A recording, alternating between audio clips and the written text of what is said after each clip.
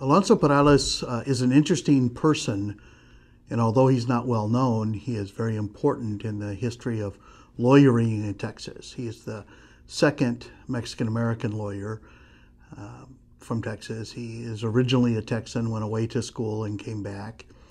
And the reason he's so interesting is because although he made a very successful living as a lawyer, he was really a public intellectual of the sort that was a public intellectual in those days.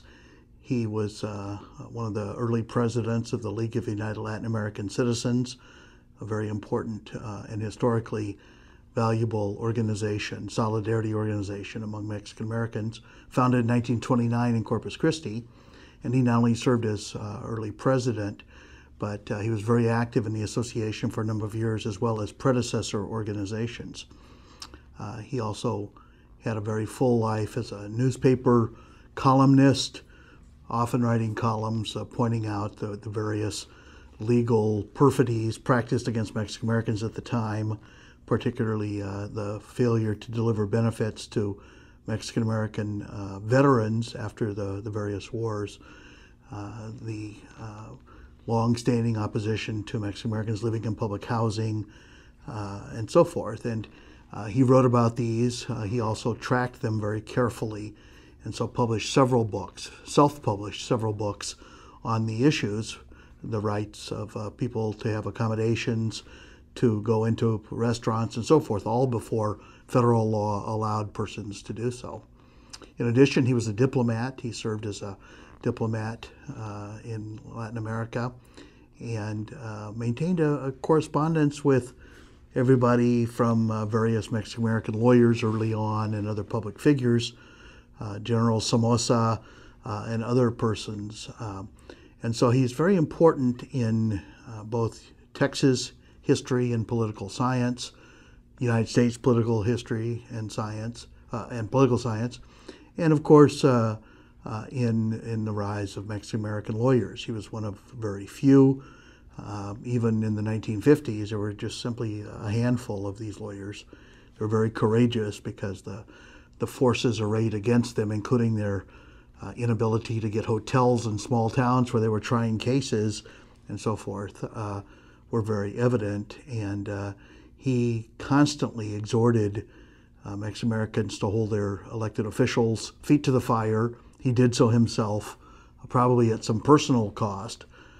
But he's a very important person, and we're lucky to have the family papers, his papers that were held by the family for many years. And he was something of a pack rat, and so this particular collection is very important because it not only has correspondence, but a lot of materials from the day, including LULAC materials, other such political materials, and the like.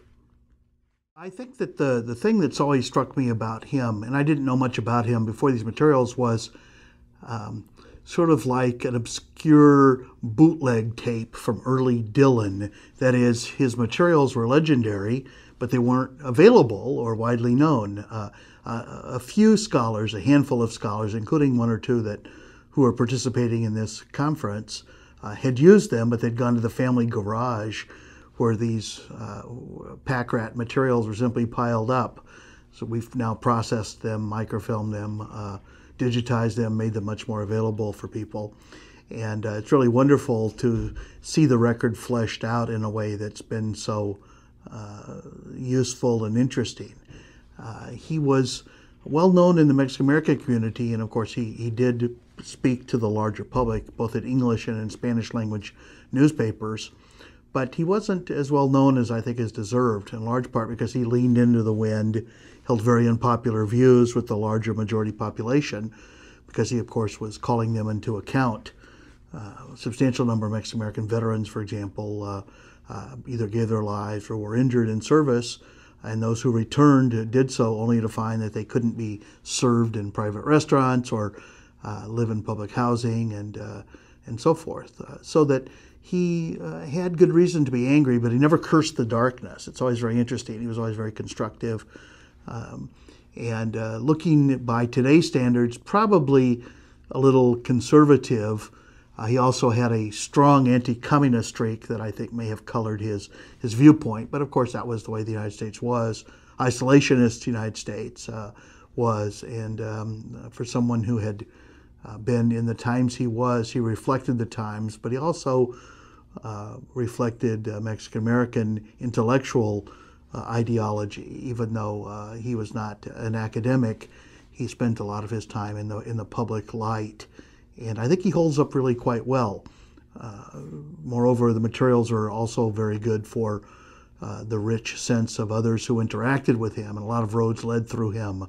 And Texas, more than other states at the time, even states with larger percentages of population that were Mexican-American, like New Mexico, or had more Mexican-Americans, such as California, didn't really have the activists, particularly the lawyer activists, that Texas did. It wasn't because Texas law schools were very accommodating. It just so happened that Texas is Mexican-Americans' Mississippi, and so most of the interesting cases, deseg cases, public accommodations cases, education cases, and the like, originated in Texas. And so the GI Forum, a veterans organization, and LULAC, a civic solidarity organization, and others grew up here in Texas and spread nationally, as did the Mexican-American Legal Defense Fund, which was founded in San Antonio in 1968. So he lived a very rich and full life, and it coincides with the rise of Mexican-American political science and public intellectual life.